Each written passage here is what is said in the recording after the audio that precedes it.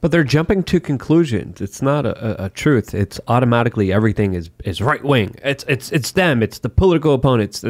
That kind of deranged lunacy is dangerous. It's not an individual who's critically thinking or assessing information. That's actually the responsible adult thing to do here is wait until we have evidence.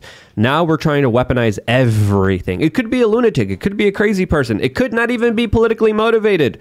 It could be just some guy or some kid being like, hey, look at what I could do. Just some deranged individual. Who knows who it is? I got to be honest. It sounds more likely to be climate change activists and Antifa than a right-winger who was upset with one drag event. Mm-hmm. You've got people like Greta Thunberg. How dare you?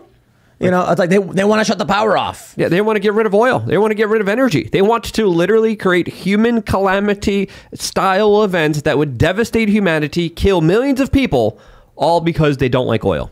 Well, let me throw out a hypothetical. What if in protest to all these drag events, the right wing actually started to throw paint on classic paintings that were worth millions of dollars? How would that be covered?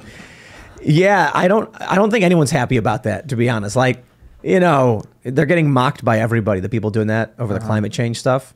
The guy who's funding a ton of it is a massive, well-known Hollywood producer. He's put like $3 to $4 million into the organization that is actually doing this. It's pretty funny, and I bring that up because of the hypocrisy of somebody who celebrates art as this big Hollywood producer. He learned how to weaponize autism and mental illness very effectively, and these children, clearly show us that there is a mental health crisis. Clearly believe they have been so scared that the world is ending because we have politicians like AOC that go on the bully pulpit and like the world's going to end in 8 years. Again, not even quantifying real data, not even going after anything legitimate, but just making things up out of thin air just to radicalize, just to scare people. And then we have these effects of it, which would bring on more pain and suffering to humanity than we could even imagine, which is crazy. But it's interesting to see who finances a lot of this stuff. It's interesting to see the result of this. It's interesting to see the news coverage of this because, they've been trying to push through a lot of these lockdowns, a lot of these restrictions. They're going to be testing some of them out in the United Kingdom for many years now. They couldn't never do it, but then, COVID happened. And now COVID is surely looking like it's going away. So they need something else to, of course, bring on the trauma-based mind control. I want you guys to imagine something. John Brown's raid on the Harper's Ferry Armory. He made one critical error. He let a train leave.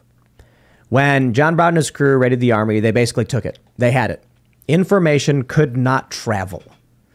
But a train was passing through, and they knew it was going on, but he let them go.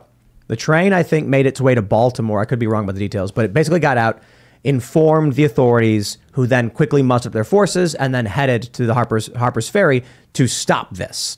Basically, John Brown was trying to cause like a slave uprising or something to that effect. And I'm just thinking about this. Today's day and age, information is instant. Something happens, the tweet goes out. But I'm just thinking about what it must have been like to be on that train, knowing you were the only person carrying the message of this attack, and that if you don't make it in 5 hours time, or however long it took, 2 or 3 hours, to the city to inform law enforcement, they would take this city, they would have it, and that would be the end of it. It's a crazy concept. Is this a metaphor for Twitter Files 2.0?